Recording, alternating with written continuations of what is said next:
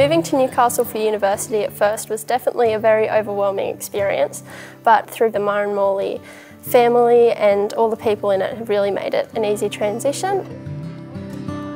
Knowing that someone's got your back and that you can be honest to them, and just to know one another as well as our values, our beliefs, what really stands out to us and what we deem important as a person living on a what we call country.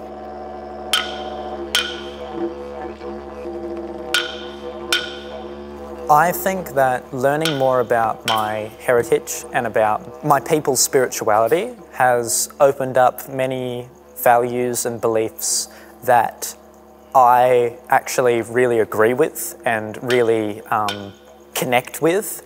And as someone going into environmental science, I wish to incorporate those values and those beliefs in a way that would help my country, help my land, help my people, and help to bridge that sort of issue that the world is currently facing with the climate crisis. Having Uncle Paul Gordon as a cultural guide, his stories were so inspiring and really heartfelt, and you could tell that he's really passionate about the Indigenous community and really bringing that connection to land to life. Having the 2021 and 2022 scholars here as a group has allowed us to really make some strong connections amongst each other. It's been really distinguished to see how the connection between Jack and Ken came about. This whole trip to China has been immense. What I think I'm really going to take away from it though is the understanding that people all around the planet are the same. We've all got hopes and dreams, we've all got trials and tribulations that we're all working through. So I think it's an awareness of trying to understand other people's point of view. Just being able to be around other cultures, having new perspectives is an inherently good thing, and it allows you to pursue justice for all. I think the Ma Morley program was quite instrumental in shaping my early years at university.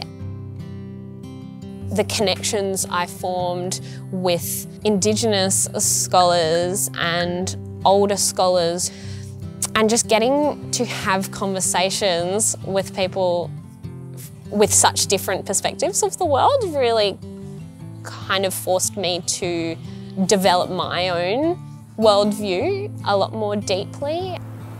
The single biggest threat to everyone having the same sort of opportunities is climate change. We know that the people that are going to be first and worst affected by the climate crisis are the people that have done the least to create it. So today we're creating banners for the People's Blockade, and our key messages are taxing coal profits and funding new jobs and no new coal. So banners are such a great way of us getting our message out to the world.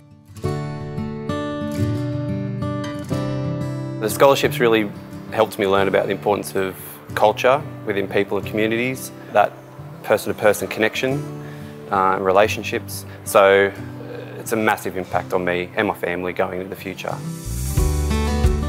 Before I started uni, I didn't really know who I was. I didn't have any support.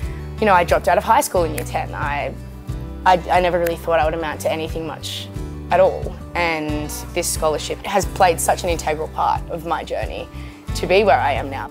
I am confident in myself and I am proud of myself, and that's not something that I could ever say before. So I'm just really, really grateful.